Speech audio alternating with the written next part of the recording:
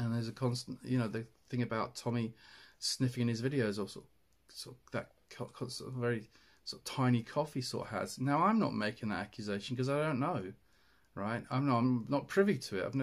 I've met him very briefly once. We talked about football at Luton and stuff like that, because I used to live near Luton. But I will say one thing: I checked what I've given. Now, okay, I have not given him much money. I gave him a tenner once, which was just before he went to court last time. I don't have to explain myself, but I will. I'm vastly overqualified for the job I do, so I don't earn particularly a lot of money. So I have to work hard for my money. That's my concern. But it's the principle, isn't it? I've given a tenner.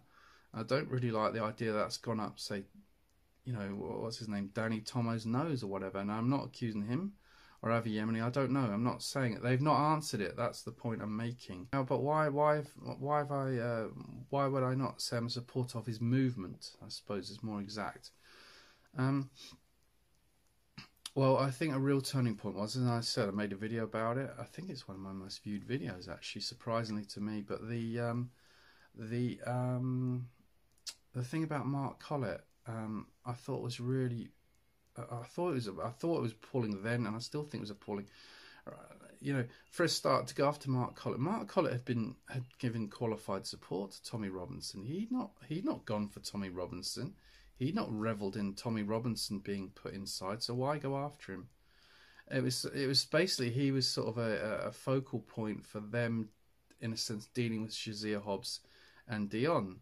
Dion had supported him. Shazia Hobbs had supported them. They'd come to his events. They'd spoken at his events. I don't know what their relationships were, but there'd been an exchange, hadn't they? Sort of, is it mutuality you'd call it? Some sort of mutual regard for each other.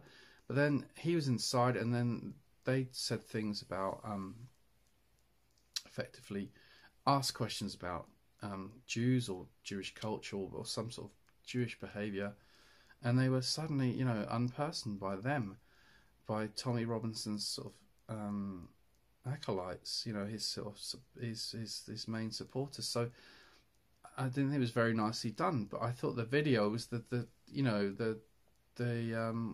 was something of a final straw. I did not like the way they did it. It was very amateurish. I said at the time, I won't go retread it all over, but I thought it was appalling. Now, it seems to me that the people around him, I don't particularly care. You had Avi Yemeni, who I did will myself to ignore sort of the doubts I had about him, but they seem to have been sort of confirmed. He's very arrogant, isn't he? It's sort of sweeps into these sort of situations and has these sort of preset questions, about, and basically trying to sort of gotcha people that Israel's some sort of, glorious democracy in this sort of sea of sort of appalling sort of Arab Muslim barbarity. Now, I don't think that's really true. I don't think it's an excuse. I would say this to anyone, not just him, but it's not an excuse that for Israel's behaviour in many ways, that it's a democracy. What does that mean? Hitler was voted in. Nazi Germany was effectively, at the very beginning anyway, a democracy. So that's not some sort of get out of jail card. Or there's half 500,000 or 1 million Arab Israelis. They've got no choice, have they? Really, they're sort of there, aren't they? They've been surrounded by an Israeli state. I can't imagine that they're particularly happy. But yeah, okay. So you're giving the vote to 500,000 Arab Israelis. What about the millions of Palestinians that have been displaced? So my point is his arguments can be easily dismantled, really. But one of the things I disliked about him, I told you at the time, very briefly again, was he enjoyed seeing that Palestinian getting shot dead, and I think there's something it's beyond your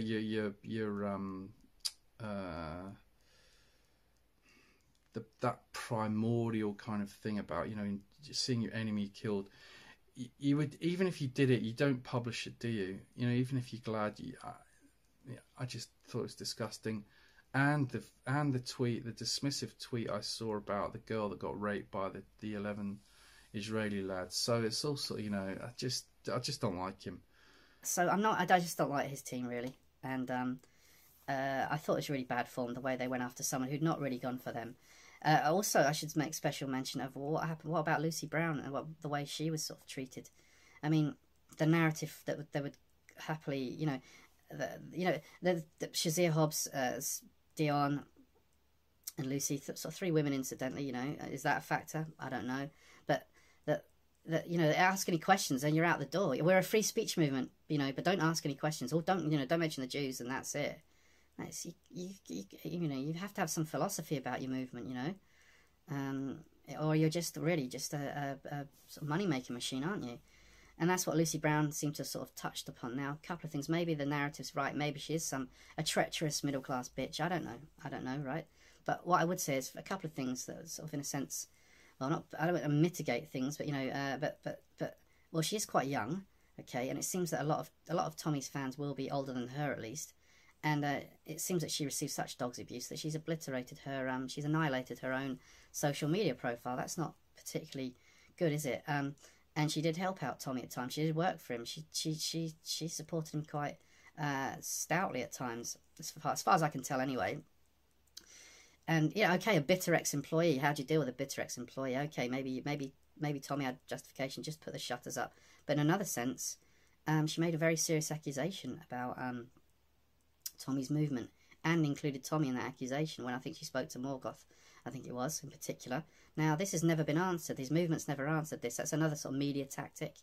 But, you just ignore it because it's not had enough purchase, say, and all the supporters have piled on her, so she's run off into the distance. I can't say, would you be particularly impressed by lots of kind of men? It would be men, wouldn't it, piling onto a young woman that had helped at points, was even a heroine of yours at certain points, the John Sweeney documentary thing, and has to basically withdraw. I don't think that's particularly edifying. I don't think, would you be proud of that? But the central accusation has never been answered. As I say, she accused them, saying that they ask for money all the time to support their ventures, their documentaries, whatever, their exposés. Yet they're all taking coke, snorting cocaine. And there's a constant, the thing about Tommy sniffing in his videos, or sort of that sort of very sort of tiny cough he sort of has. Now, I'm not making that accusation because I don't know. Right, I'm not privy to it. I've met him very briefly once. We talked about football at Luton and stuff like that, because I used to live near Luton. But I will say one thing: I checked what I've given. Now, okay, I have not given him much money. I gave him a tenner once, which was just before he went to court last time. I don't have to explain myself, but I will. I'm vastly overqualified for the job I do, so I don't earn particularly a lot of money. So I have to work hard for my money. That's my concern. But it's the principle, isn't it? I've given a tenner. I don't really like the idea that's gone up, say, what's his name, Danny Tomo's nose or whatever. And I'm not accusing him or Avi Yemeni. I don't know. I'm not saying it. They've not answered it. That's the point I'm making. Danny Tomo's another one. I've actually even made videos about him, but I just, again, I possibly shouldn't have done. I felt I was part of something and trying to help in my own sort of small way, and I have ignored my reservations about people when I shouldn't have done. So I can't say I'm particularly impressed by the people he's surrounded by. And I think I don't particularly care for the Zionism thing. Someone said in my comments, it was a Muslim. He had a Muslim name anyway. Probably may not be a Muslim, saying to me, "Oh, what about Tommy's answers about these Israelis raping that British girl?" Yeah, well, we're not going to get that sort of answer, is it? But I can't say I dislike him. I'm really, I don't dislike Tommy or anything like that. I said it. I think he's brave and stuff. But I think there's a wider point to be made that. That it just becomes a cat and mouse game. It becomes a cult of personality, because if you think about it, I suppose we'll give context to why I feel I've moved on